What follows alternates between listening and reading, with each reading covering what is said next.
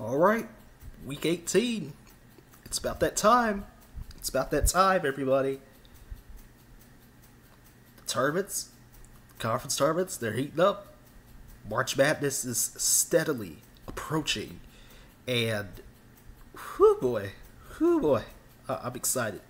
Excited because we got to talk about, let's talk about, the Big 12 first. Let's talk about the Big 12's conundrum first, because a lot of things happened in the Big 12 this week as usual. The top half of the conference really decided to say, hey, let's be insane and be the best, of the best in the best conference in the country. So, you know, Texas, they played up against Baylor and Kansas this week again. This is big for Texas. This is big for Chris Beard and boys out there in Austin.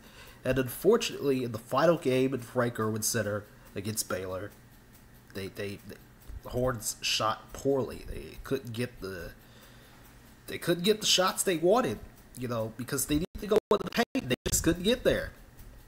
They had stretches of time where they scored no points against Baylor.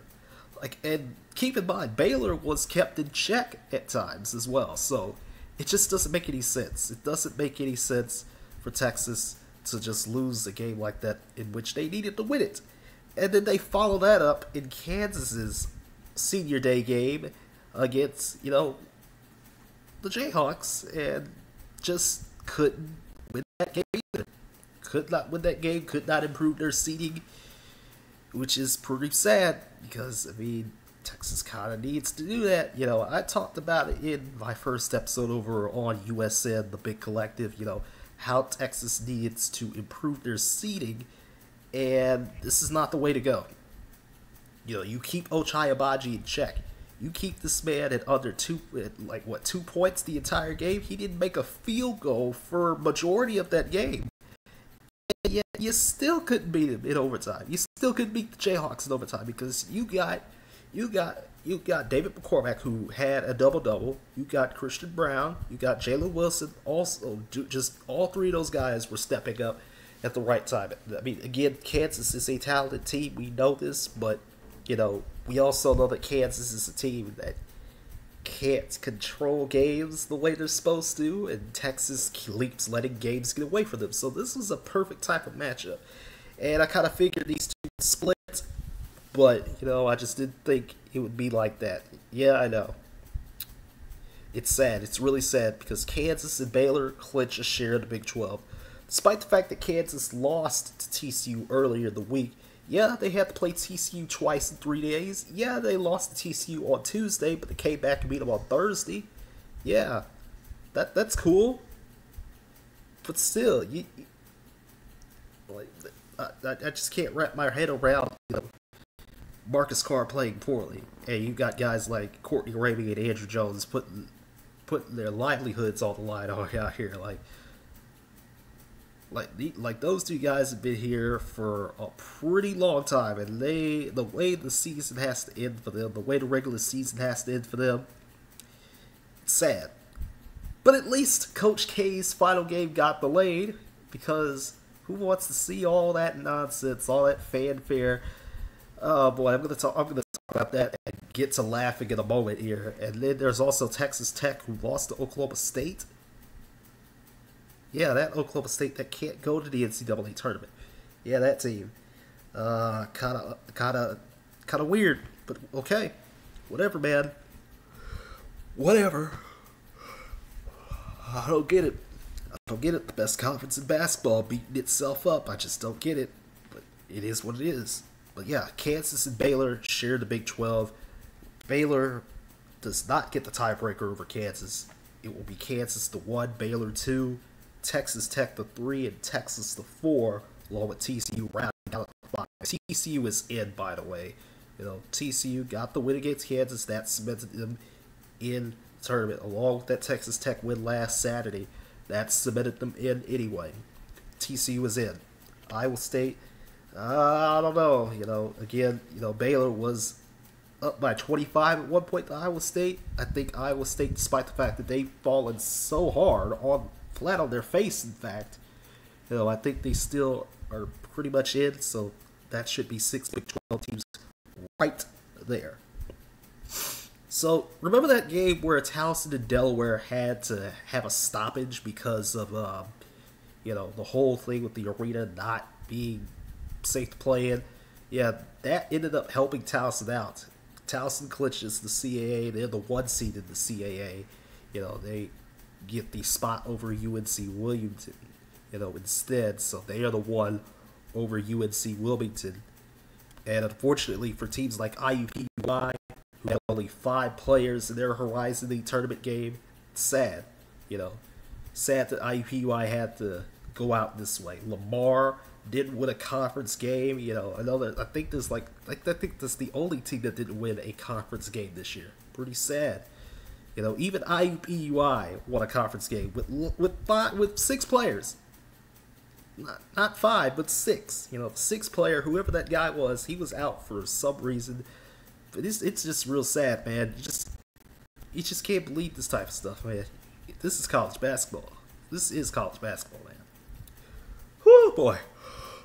Whoo, boy. Big Ten. What are you doing? I don't know what the Big Ten is anymore, because it's a conference that cannibalizes itself even worse than the Big 12. And it's probably to the conference's detriment, because now there's projections saying like there's going to be 9 teams from the Big 12, getting this tournament, which is pure insanity to me. I don't think there's 9 worthy Big 10 tournament teams, but okay. The week showed us that there's probably going to be 9 Big 10 teams in anyway, despite the fact that I don't think there should be 9. We're talking Johnny Hepburn got the 3-point victory, clinching play against Purdue that won Wisconsin a share of the Big Ten. Not the Big Ten outright, a share. So, we'll talk about why Wisconsin really won a share in a moment, as we get down to the later portions of the week and stuff like that. But then you got things like Nebraska, which and we'll throw those two hand in hand in a moment. Nebraska, the Cornhuskers, beat Ohio State. Michigan State, on the other hand, they lost to, Michigan and Ohio State, which is insanity. Pure insanity. We're talking Malachi Branham, who's been rising up lately for the Ohio State Buckeyes. Hunter Dickinson, they both cooked the Spartans, cooked them, turned them into nothing but dust. And there was also a surprise by the name of Joey Brunk for the Buckeyes. A big surprise in that Michigan State-Ohio State game. Just a big surprise for them.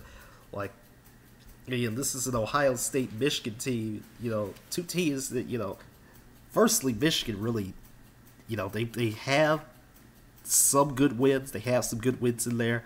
I just don't think they're a tournament caliber team, but they might go in anyway. And that's one of those big reasons why. It was a huge week for Michigan. They had to have this win against Michigan State, and they got it. And they played Ohio State without Hunter Dickinson. Michigan did. Michigan beat Ohio State without Hunter Dickinson. So that pretty much puts Michigan in play. They're in play now for the Big Ten. They're in play, they'll maybe have to win a tournament game or 2, but they are certainly in play right off the bubble. Michigan State, on the other hand, they already lost to Michigan. They already lost to Ohio State. They look lackluster against Maryland. This is a team on free fall, and it's looking kind of sad. I still think this team will go to the tournament, but I just think they should be a really low seed, in my personal opinion. But I'm just not gonna elaborate further on that, because there's also a team like Rutgers, which is top 4 in the Big Ten. Thanks to Ron Harper Jr. killing Indiana's bubble hopes. Yeah. Despite the fact that Rutgers had to survive against Penn State, Rutgers is a team that's going to be in. The big wins are going to outweigh the bad losses here for Rutgers. I still think they might need 1 win in the Big Ten tournament, but I think this is a team that's actually in. Sad to say, Indiana, they are out. I don't care what guys like Joe Lunardi say. Indiana's out. Their hopes were gone with the Rutgers loss. They were gone-er. They were complete goners with the Purdue loss. Indiana has to win the Big Ten tournament now. They have to win it to even be able to get in. So, pretty sad. Can't say the same, for some other teams, on the bubble that improved themselves in the Big Ten, like Michigan and Rutgers. So, Indiana, I don't think they're going anywhere. I'm sorry. They're just not. You know. Other teams that clinched their conference titles, Houston clinched the American, Arizona easily took the Pac-12, Duke won the ACC, Auburn takes the SEC all by itself. And despite the fact that Providence did clinch the Big East, they got swept by Villanova. It was another thriller, but they got swept. UConn also got beat by Creighton. UConn is a team that's also gunning for a top 4 seed. I don't think they're going to get it unless they win the Big East tournament themselves. Personally, that's just me. Providence is going to have to get like a higher seed. If they're going to have to win the Big Ten, not the Big Ten, the Big East tournament. If they want to get a higher seed themselves, because I don't think that I don't think the committee and stuff like that, they're not going to value Providence that well, because they didn't value them that well in that bracket preview a couple weeks ago. So I don't think they're going to put them that high. I think it'll be like a 3 or 4 seed where Providence ends up leaning more towards the 4 at this point. So they got to win the Big East tournament. They got to win it. Let's go on back, here to the whole Coach K situation. Coach K's final game at Cameron Indoor Stadium. All sorts of fanfare. By ESPN, 2-hour college game. You got a whole megacast going over on other networks and stuff like that. You got a whole fanfare. And you got guys and gals paying, $80,000 to go to this game? Only for Duke to get beat by North Carolina. 4 guys for the Tar Heels go over 20 points. Armando Bacot, who's been a guy that's, definitely haven't been talked about as much here. And Brady Manick, another guy who hasn't been talked about as much, but a big contributor for the Tar Heels. A big contributor for this Tar Heels team that's going right back to the tournament. This is the win that North Carolina needed. This is the one they got. Tournament team. This is a tournament team. This is a team that's going some places. They're going some places. And speaking of Houston, we'll touch on them here because they got whipped by Memphis again, which is insanity to me. Like, we're talking, this Memphis team continued the entire day, against Houston, stealing it from them. Just stealing. There was so many steals by Memphis. Houston didn't know what to do. They were getting blown out in this game. Like, the first game was a shocker. This one was even more of a shocker because I'm sitting here just completely flabbergasted at this game. I'm completely flabbergasted at these media experts and stuff like that saying, oh, well, Houston, they can be on the bubble because, they haven't beat anybody that's in the tournament and stuff like that. Like, get out of here with that. Get out of here with that. I get it, Houston is injured, similar to how Baylor's been injured, but this is a damn good Houston team. I think, there's also the fact that Houston's played 4 games in 8 days, but I mean, that's really not too much of an excuse anymore. But, fatigue is a factor, and, Houston definitely needs some rest. Houston's already in anyway. Teams that are close to the tournament they've beaten, there's a team that could be in the tournament, but, ain't because of the NCAA's rules, getting in the way, hit Oklahoma State. And then, the rest of the AAC, which Houston pretty much dominated for the most part until, the injuries finally got to them in that Memphis game the first time. So, I don't know where these analysts are coming from. Houston is at best the 5 seed themselves, unless they can win the American Championship and put themselves on that pedestal to be a 4 seed, by dominating the AAC tournament. But I don't know yet. We'll talk more about conference tournaments here in a moment. I have to go back up and let's see. Yeah, there's some more, stuff on these conference tournaments here that I need to talk about. There's also some more SEC stuff. We haven't touched on the SEC at all because Texas A&M, they're inching, closer towards, getting on the good side of the bubble by beating Alabama. And Alabama, on the other hand, they're making the wrong type of mistakes. We're talking, they made some terrible mistakes against LSU. that cost them the game. Remember, LSU is another team that's been in a free fall after having such a good start, and LSU they did what they needed to do. Yeah, they had to go to overtime to do it, but they got it. LSU got the victory they needed.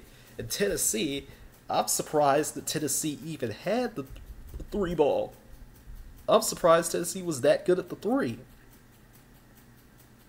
I'm sitting here completely shocked. Like, Arkansas was getting whipped for a good chunk of this game until the Vols, lost the lead and had to hang on late. I mean, the Vols still won the game, So, I mean, I'm sitting here just perplexed. Where did this come from? Like, I'm sitting here, wait, they're first in the SEC in 3-point percentage? What?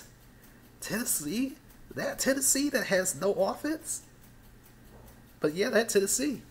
That's a good Tennessee team, And we all know by now that Oscar Tshiebwe is the player of the year, national player of the year. Let's give it to him already. Give it to him.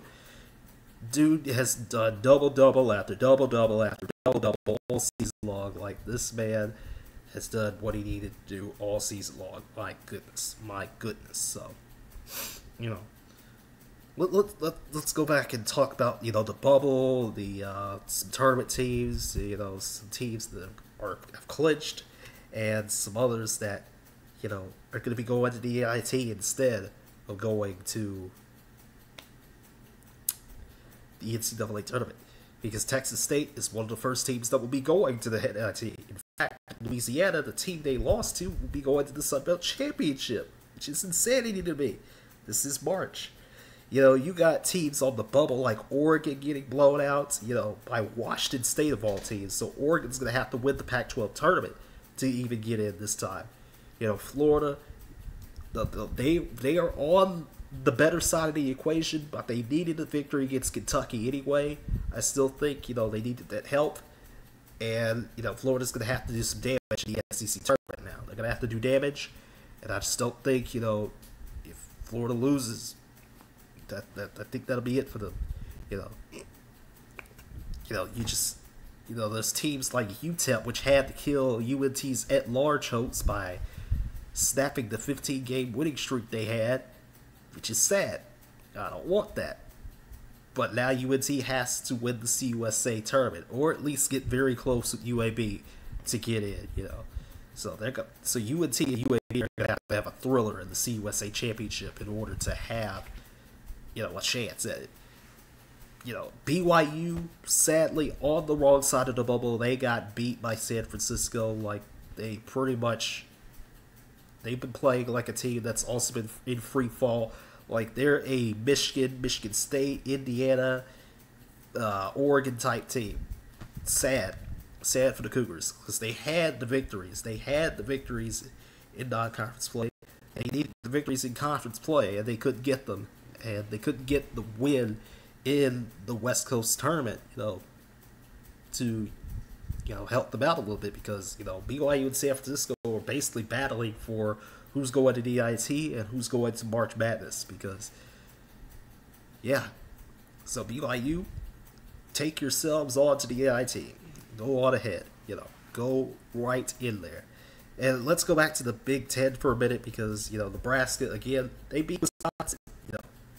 Wisconsin didn't have Johnny Davis, for quite some time afterwards. And, Illinois, they clinch a share of the Big Ten title. Wisconsin's loss to Nebraska helped them do that. And Iowa wouldn't take the game from Illinois. Like, Iowa had the chances. They couldn't hit the foul shots either. So, Illinois able to get it done. Kofi Cockburn able to get it done. So, Illinois and Wisconsin share a Big Ten title. But, again, there's teams on the wrong side of the bubble that are going to need some help. They're going to need some help. BYU is going to need some help. Indiana, Oregon. Xavier is a team that honestly needs to start worrying now, too, because I genuinely don't think Xavier has it either, at this point, because, I mean, they were in a good spot earlier, but now not so much. Michigan heading on the right side of the bubble. Again, big week for them. They got what they needed done. So the bubble is going to be crazy. So now we can get to the first 3 champions that have punched their tickets. Aside from the Jacksonville State conundrum, There are 3 other teams that have clinched their bids. Congratulations to Longwood, your first ever tournament bid, baby. You whipped Winthrop from 3-point range, whipped them all day long, took them out to the pasture, and shot them up. Good job by you, Longwood Lancers. Go on and make some magic happen in the NCAA tournament for us. Murray State, team that is leaving the OVC, heading on over to the Missouri Valley. They outlasted Morehead State in the OVC championship, whipped on Belmont. They got it done. They got it done.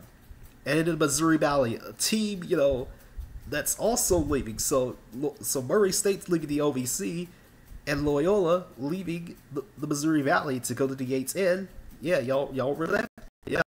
Loyola, they got revenge on Northern Iowa. Northern Iowa, unfortunately, I believe they will be heading on to the NIT. It's pretty sad for them, but, that's the price you pay when you win the regular season title and you don't beat somebody in the conference tournament. That's the price you pay.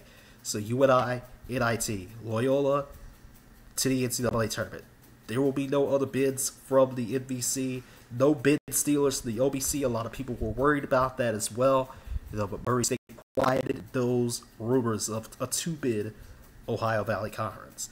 So Loyola, they got revenge on UNI, they got revenge on Drake, and Drake had Drake was probably tired, man, because they had to beat Missouri State in overtime. But, Loyola, big win against Drake in Arch Madness, the finale to Arch Madness, the finale to the Missouri Valley Conference Tournament, in a thrilling game in which Drake, didn't really play too well, and neither did Loyola. But, Loyola made the plays when it mattered. They made the shots when it mattered, because, Drake had stretches to where they just did not score. Like, there were stretches for both teams when it didn't score for quite some time, but, Loyola got it in the end. So, there we go. We got 3 champions set, and now Monday, Tuesday, Wednesday, Thursday, Friday, Saturday, and Sunday. 7 days left in the season before the tournament begins, baby. And I am excited. Monday, you're going to want to tune in to see the SoCon and Sunbelt crown their champions, along with the West Coast Conference semifinals. Again, there's still a potential for a 4-bid West Coast Conference, but that lies only in Santa Clara's hands. So we'll see what they can do. The Summit, ASUN, Horizon, Northeast Conference, CAA, and Summit League will crown their champions on Tuesday. The ACC starts their first round on Tuesday, so I want to stay tuned for that. On Wednesday, you got the Pac-12, SEC, Big Ten, Big 12, Big East first round games, and the Patriot League crowning their champion, along with the ACC's second round. Thursday, you got the ACC, Big East, Pac-12, and Big 12 quarterfinals. You got the SEC and Big Ten second rounds. The American first round, again, the American teeter-tottering on 2 or 3 bids right now. So the American can get a bid stealer because Memphis is in, I think. Houston is obviously in. But a bid stealer can come from this conference. So be wary of that. And then Friday, there's not, again, Thursday and Friday, kind of more, about, semifinals and quarterfinals and stuff like that for the major conferences. So the ACC, Big East, Pac-12, and Big 12 have their semifinals. The SEC and Big 10 and the American have their quarterfinal games. And then Saturday, a lot of championships. The ACC, the Big East, Pac-12, Big 12, those 4 conferences there will crown their champions. The MEAC, the America East, the MAC, with 2 A's. The MAC, the Mid-American Conference, MACtion, that MAC.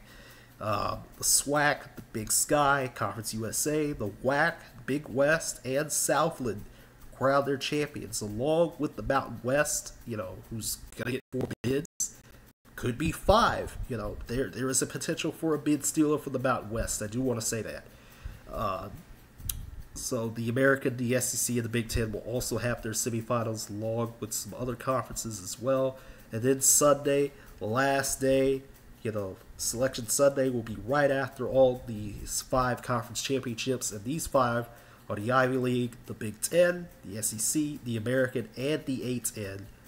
All 5 of those champions will be the final champions to be crowned on Selection Sunday, and everything will be mostly finalized by Saturday night. So, the committee chairman met, was on CBS earlier, and was like, yeah, we're going to settle most of this Saturday night, so, Sunday, whatever happens on Sunday, still will matter, but, most of the field, I think will be set regardless before Selection Sunday. It's just these 5 games, are going to be intriguing, so keep your eyes on all of these conference tournament finals, especially some of these lower conference games. These ones are going to be even more interesting, I think, than some of the major conferences. So there's only 4 questions left in the regular season. There's only 4 questions left. Who will steal bids? Who will get off the bubble? Who will be worried on the bubble? Yes, who will be worried, on the wrong side of the bubble? And who will be the 1 seeds? Those are my 4 questions. I know there's going to be like, well, what about the play-in? Who's going to be in the play-in? We know there's going to be some teams, there's a reason I said the bubble. So, who's going to be on? Who's going to be on the wrong side? Who's going to be on the right side? Who's going to be on the wrong side of the bubble? Those are your play-in questions right there. So, teams that are on the bubble, you need to be on life alert. Teams that are aching for a 1 seed, there's not a lot that I think you're going to get a 1 seed. I'm sorry to teams like Wisconsin, despite the fact that analytics, and experts want to say that Wisconsin is a 1 seed. They are not. There's still some teams, in the power conferences anyway, that need to be worried. Don't lose early on in your conference tournaments. Teams that want to be 1 seeds, don't lose. Okay, so that's gonna do it. I cannot wait for next Sunday, because we're gonna end off our regular season coverage there, and I'll come back, after Selection Sunday on the night of the national championship to tell you to, react to the national championship. So just 2 more videos left in the season. And there's going to be something tomorrow. Yes, there will be something tomorrow, because thanks to USFL for the save. So I'll see you all tomorrow for that USFL video, because we need to drop that. Because thank you for the USFL finally saying, hey, we're going to release our schedule. So until then, enjoy this week, everybody, because it's a lot of basketball. A lot of good basketball. And I'm excited for it. So I'll see you all next Sunday. Have a good night. And take care.